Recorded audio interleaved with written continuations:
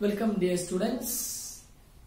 In today's online class we discuss powder diffraction patterns of three selected crystals, that is sodium chloride, potassium chloride as well as cesium chloride. In the previous class we discussed the powder diffraction pattern of the three type of cubic crystals or cubic lattices, that is primitive cubic, body centered as well as face centered. Now remember that sodium chloride and potassium chloride are isostructural. They have the same crystal lattice, and actually it is FCC type that we have already discussed while discussing Bragg's experiment. So let us first take sodium chloride. This is the powder diffraction pattern obtained for sodium chloride. See where are the reflection lines seen. In the previous class we have already learned that from Bragg's equation we can derive an equation which is used for the analysis of powder diffraction pattern, that is sin square theta is equal to k, a constant, into h square plus k square plus L square. And to predict the diffraction pattern, what all you have to do is to give all possible values for HKL, that's the Miller indices, and get sin square theta value, that is possible angles for getting reflection from various planes. Accordingly we have various values for sin square theta, giving all possible values for HKL. Corresponding to 1, 0, 0 plane you have 1k, 2k, 3k, 4k, like that. And see, there is no 7k because you cannot have 7k by putting any value for HKL, and it continues from 8k, 9k, etc. Let us take sodium chloride first. Sodium chloride is an FCC lattice. That means it has two types of ions, Na plus as well as Cl minus ions, that is anions and cations. Both are in FCC arrangement. So NaCl crystal consists of two FCC lattices, one that of Na plus and the other that of Cl minus, which are halfway interpenetrated. This is the model of sodium chloride crystal. See, green balls represent chloride ion, for example. So where are they occupied? At the 8 corners you can see the green balls, and also at the center of all the 6 faces, right? So that is FCC, correct? Now take sodium ion. You can see Na plus ions here comes in the edge centers, all the edge centers, and also there is one at the body center. Actually this Na plus is also in FCC arrangement. How you understand that? For that you extend, this is only one unit cell of NaCl, and of course there is so many unit cells all around the crystal, in the crystal. If you are reflecting this part to this side, that means you are extending this side, that means you consider this part of the next unit cell. Okay, how it will come? See, Cl minus and Na plus are alternately coming. Okay, so if this is Na plus, this Cl minus, next will be Na plus, right?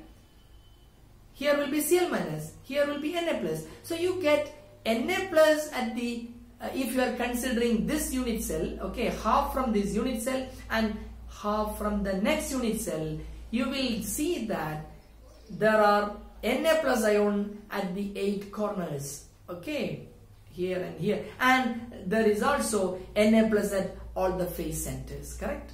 That means Na plus is also in FCC. You understand? So Na plus as well as Cl minus are in FCC.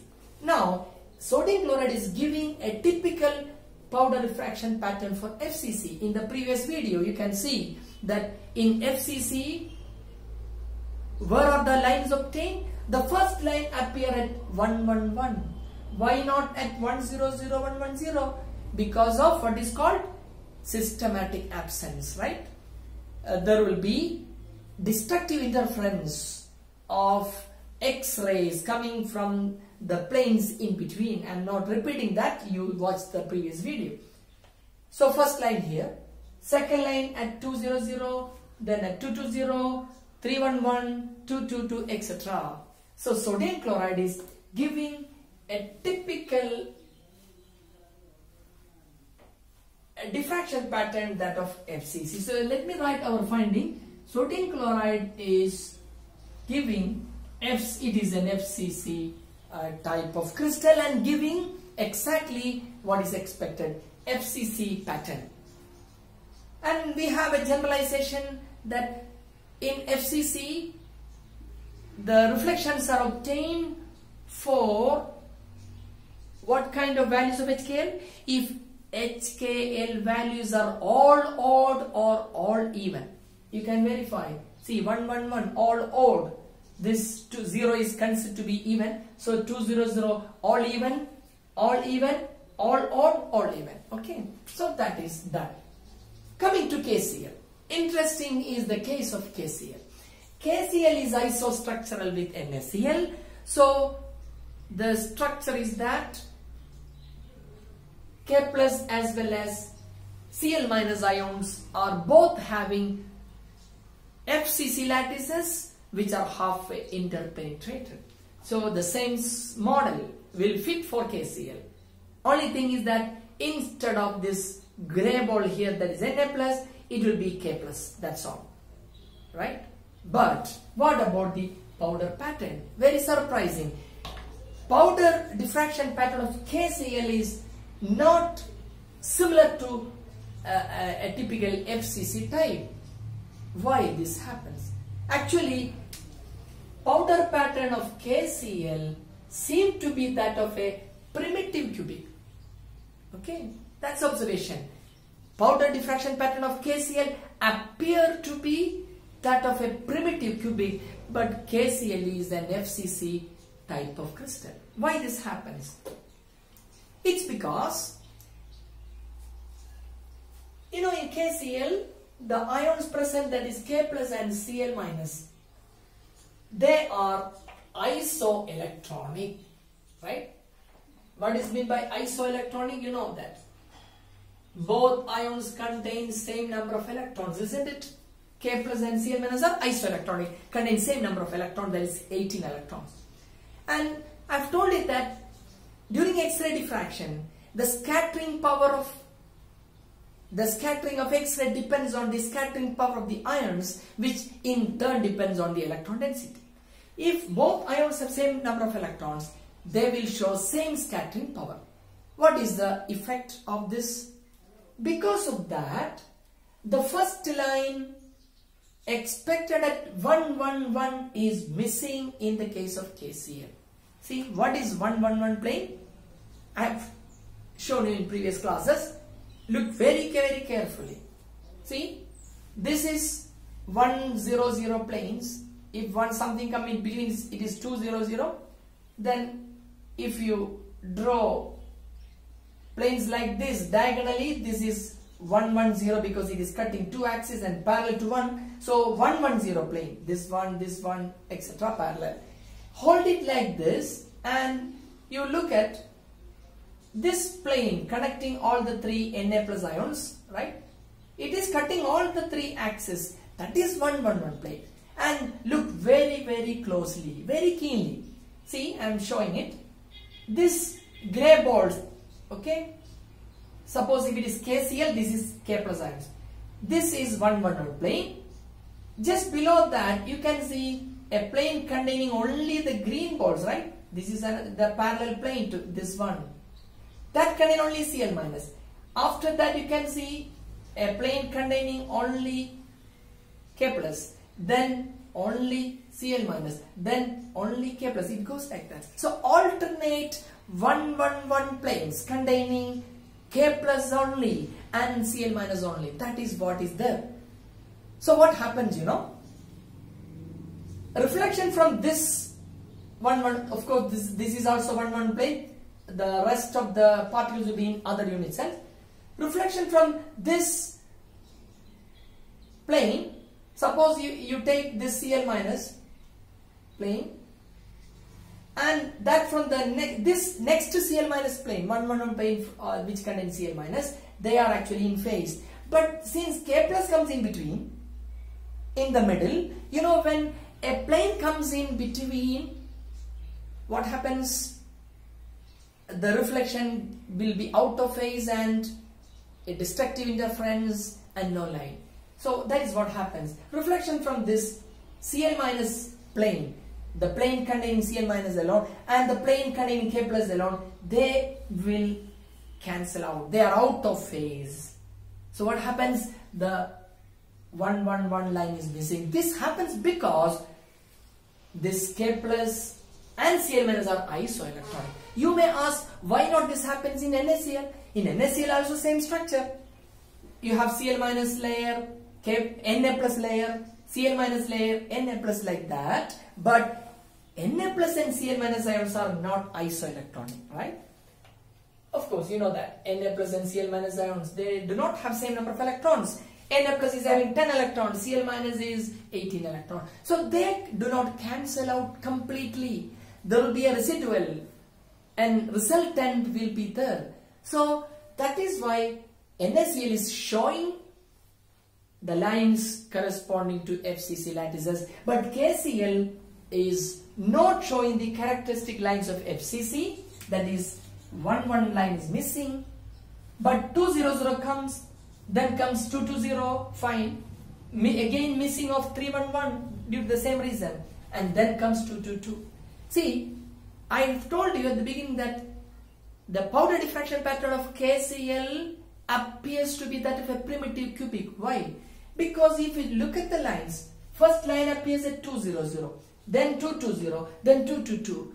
So 2-0-0, 2-2-0, 2-2-2, which could be easily misunderstood as 1-0-0, 1-1-0 and 1-1-1. Because you know these are equivalent planes.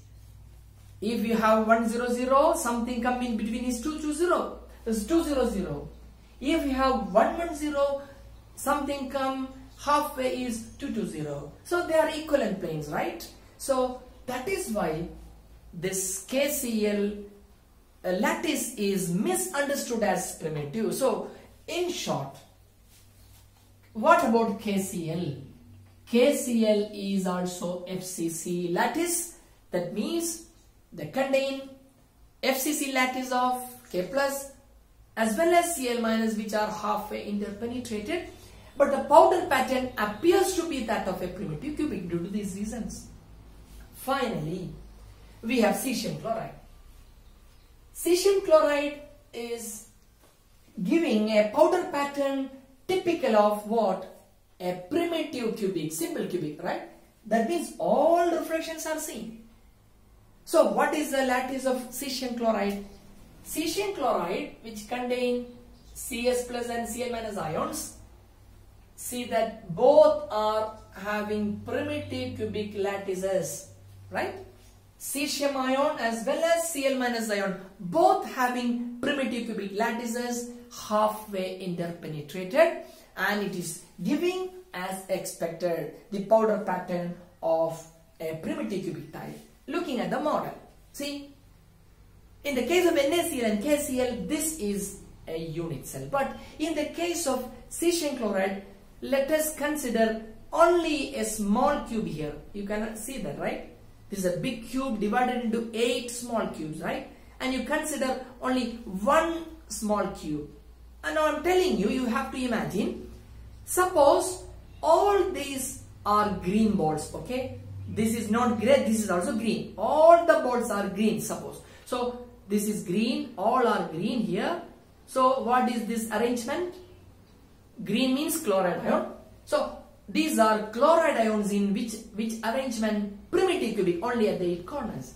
And I am keeping an additional ion at the body center of this small cube. I will keep here cesium and here. You understand? So 8 chloride ions at the corners, and at the center of the cube there is cesium ion. So chloride is in primitive cubic, okay? Cesium ion is at the body center. So looking at this, you may get misled as cesium chloride is a BCC type. It is a wrong statement. See,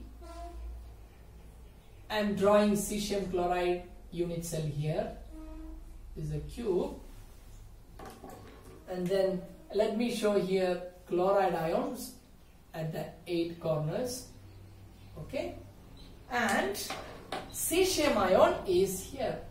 So altogether it looks like BCC, but that is not the way. It is only primitive cubic Cl minus, and also you can see in close examination that cesium ion is also in primitive cubic. So to understand that, listen, consider now all the 8 cubes.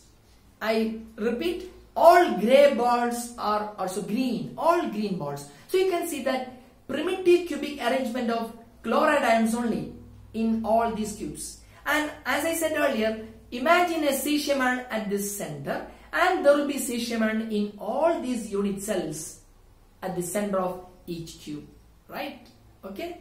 So there are cesium ions at the center of all these 8 cubes. Now you join them. Join these cesium ions, what do you get? You get another cube inside, right? And at the center of that cube, what is here? This one. This is not grey, this is green. So you have chloride ion. So you have primitive cubic arrangement, or you have chloride ions at the 8 corners and cesium ion at the body center, or in vice versa. In other words, you have 8 cesium ion at the 8 corners and there is a chloride ion at the body center. So that is complementary, means you can interpret the lattice in both ways.